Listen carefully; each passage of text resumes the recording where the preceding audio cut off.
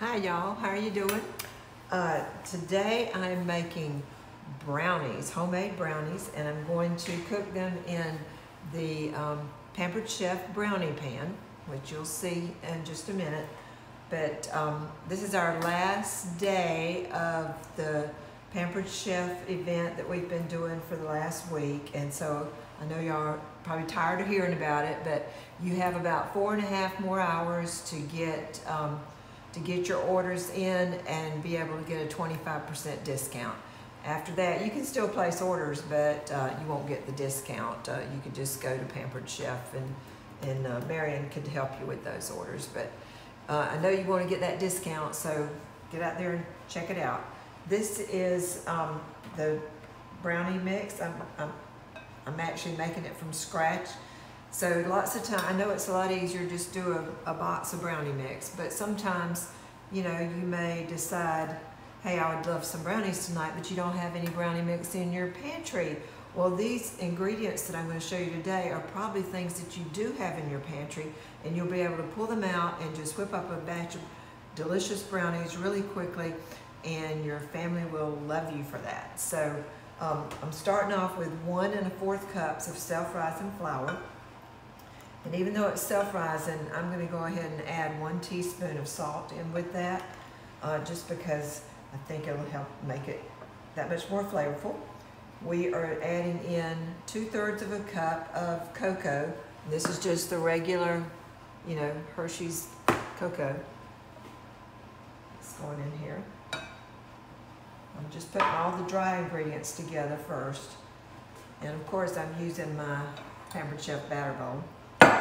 And then we're going to put in 2 cups of sugar, just regular granulated sugar. So, just getting that all stirred up. And this is probably what's in that box of brownie mix that you buy, is just these 3 or 4 ingredients here. So why not just do it yourself, right? So got that mixed up. Now we're going to start adding in the wet ingredients, which is 3 eggs that I've already cracked. You know, I crack them in a separate bowl, put them into this bowl one at a time. So here's 3 eggs, and I'm going to stir them up a little bit first before I put them in here, just to get it mixed up pretty good, like that.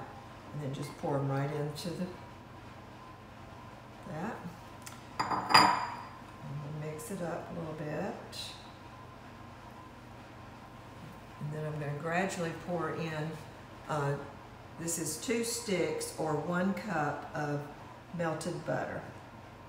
And I'm just going to throw it in gradually because I don't want to cook those eggs and it's still a little bit warm.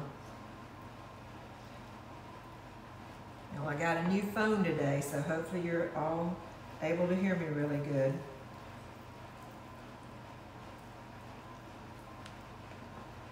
If not, I also bought some of those AirPods, so I'm going to try those next time. I just hadn't had a chance to get them charged yet. So I'm trying my best to make it where everybody who wants to hear me can hear me. So let me stir this up really good first before I add the rest of that.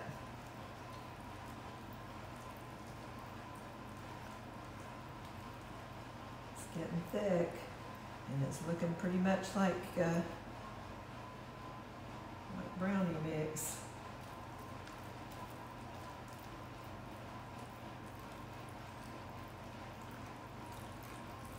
All right, let's got that all in there.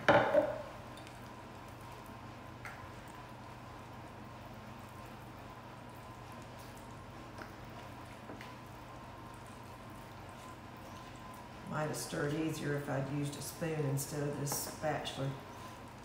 It's a little bit wiggly.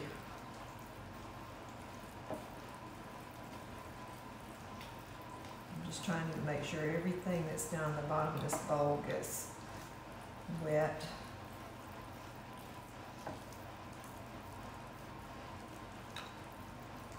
Alright, looks like it's getting there.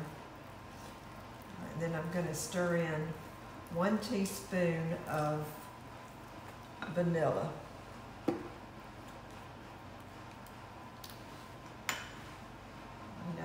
always makes everything taste really good.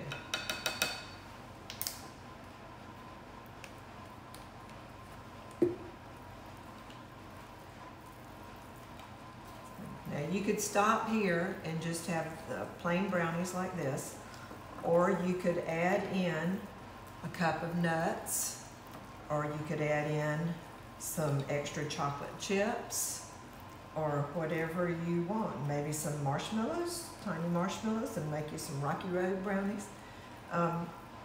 Anyhow, I've got this all stirred, and you can see it looks just like brownie mix, you know, like you buy in the box. So I'm going to stop this because I'm going to go chop up some nuts, because Bob said he wanted pecans in this, and I haven't chopped those up yet. So I'll get those stirred in, and then I'll dip it up into the brownie pan. I'll be back with you in just a minute. Okay, we're back. I'm starting to fill these. I've stirred in the cup of nuts. I just used pecans that I broke into pieces. Now I'm using this medium-sized scooper, and it is just enough to go in each one of these.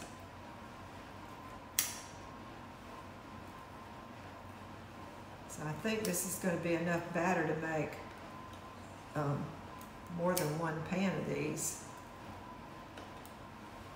I don't want to overfill them because I don't want any chance of them overflowing and making a mess. So I've still got probably about 1/3 of the batter left in here, but these are ready to go right on in the oven, and you can see they're just in there like that. So the oven is ready, so I'm going to stick these in. And I think they're going to cook for about 30 minutes. The recipe said 30 to 40 minutes, but that was if we're cooking them in a big sheet pan. So I think with these little individual pans like that, the heat will get around them more and they'll cook quicker. So I'll keep an eye on them, and I'll get right back with y'all. Hey y'all, with that extra dough that was left, I got out my little tiny scooper, and I was able to bake like 12 more of these little 2-bite brownies. And I just put them in a mini muffin tin.